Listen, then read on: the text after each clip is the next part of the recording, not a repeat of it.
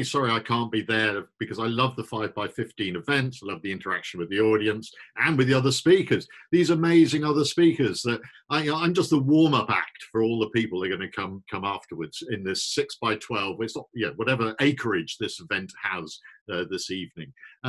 Yeah, I usually try to be quite funny, but I hope I'm not going to be too miserable this evening. But because we are talking about this virus, which has been, a devastating thing for so many people and has had such an impact on society. But can I just at the first slide, please, Daisy? Can you put up, my inevitable plug that I've got to do for my book? Ta-da!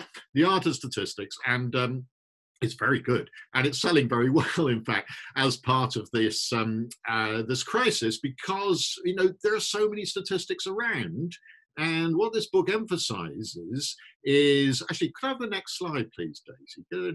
I'd just like to put up the first quote I've got in the book, because this actually is the whole theme for the book and my talk today.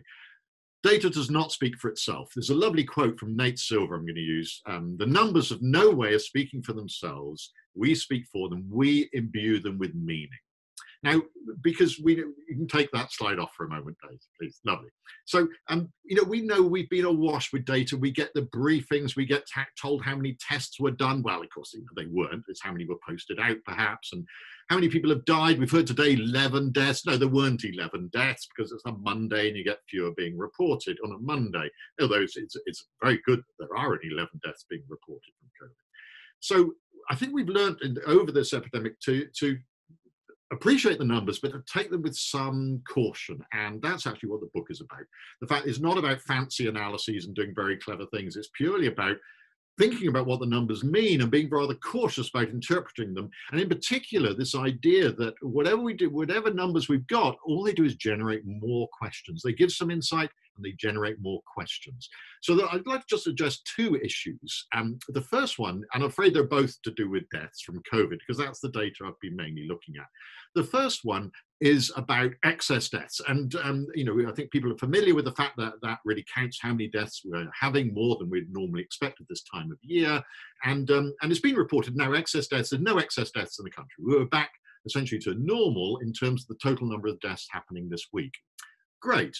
However, if we just look a little bit deeper, we find out it's not as simple as that. And could I have that next slide, please, Daisy? This is from an app we produced. You can go onto the web and play with this and find out, get these graphs for all different areas, different parts of the country. And just want to take you through it. The top left shows what's happened in care homes over the epidemic. The red are deaths from COVID, and the other color, I don't know what color it is really, turquoise or whatever it is, shows that there have been a huge number of additional non-COVID deaths in care homes. The dashed line is what we'd normally expect. And many of these are thought to be, perhaps most of them, actually underdiagnosis. People with COVID, especially elderly with dementia, very difficult to make a firm diagnosis. They show very different symptoms. So that's what's happened in care homes, rather shocking.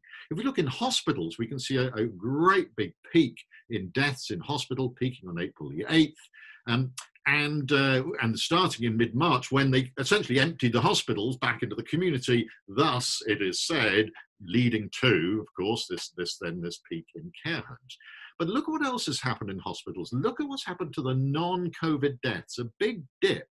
Actually, 14,000 fewer non-COVID deaths in hospitals than we'd expect, because people haven't been going to hospitals. They haven't wanted to go there, and people haven't been wanting to be sent. The GPs haven't been wanting to send people there. So where have those deaths been happening? Have a look at the top right. What's been happening in homes? We don't hear anything about this. We don't hear any stories. These are all individual stories that have happened to individual families. No organizations, no great coverage.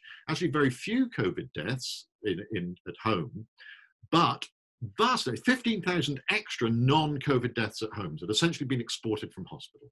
So these are people who would normally have gone to hospital and died there and are dying at home. Now, this is not necessarily a bad thing.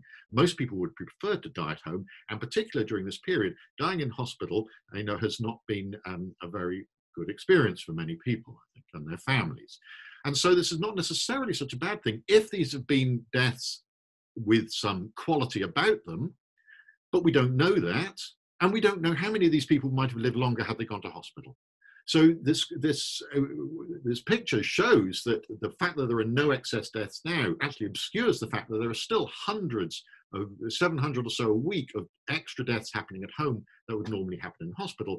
And it just raises the question of what has this been like in people's homes? Okay, so could I lose that slide for a minute, Daisy? Let me talk about risks and the risks to us. Now, I must always emphasize that risk about COVID is not just to us personally, it's about to the greater community to which we have a big duty. But let's look for the moment at the risks to us. I'm 66. If I got COVID, it's estimated my risk of dying from it would be about 1 in 70 of people my age. Very similar to the average risk of someone my age dying before the next year, before their next birthday. Because that's roughly how it works. Your risk of dying if you get COVID is roughly the same as the risk that you would have anyway in the subsequent year. Now, what about a younger person? Well, our group has been doing lots of surveys. People have been doing lots of surveys on people's attitudes and fears and anxieties about COVID, and finding there's almost no age gradient, that the younger people are almost as anxious about it to themselves, the risk to themselves, as older people. Well, is this reasonable? Okay, my risk is about 1 in 70. What about a 26-year-old, someone who's 40 years younger? Well, it's less, the risk is less than 1 in 70. Is it 1 in 700? Is it? No, it's 1 in 7,000. It's about 100 times less than my risk if a 26-year-old, average 26-year-old, gets COVID. We must remember that 90% of COVID deaths happen to people with pre-existing medical conditions, and so that the risk to healthy people is a lot lower than the average risk.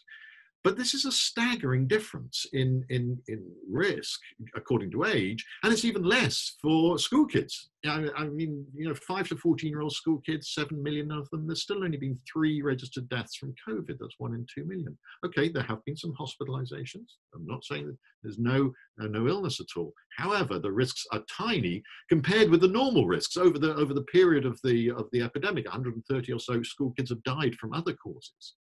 So I think it's best to try to get this in perspective. And could I have the final slide, please? Now, it looks fairly complicated. If you look on the right-hand side, this is the risk out of 100,000 people of different ages of them dying during this epidemic, during the peak of the epidemic. And this is the classic exponential curve. It goes along very low until actually just about at my age, about 66, it starts shooting up in the air. And this is the classic pattern you get when risk increases for every year you get older. And in fact, COVID death rates increase from about 12 to 13%. They double every 5 to 6 years. That means someone's 20 years older has got 10 times the risk, and so on. So if we look on the left, we can see what's happening to younger people. We see, and this is extraordinary, amazingly straight lines in terms of the death rates on this logarithmic scale. That means a constant proportional increase with every year you get older. Your risk of dying is increased by about 12 to 13%. It means that for older people in their 90s, 1 in 50 have died. Amazing. More than 2% have died of COVID over the period of the epidemic.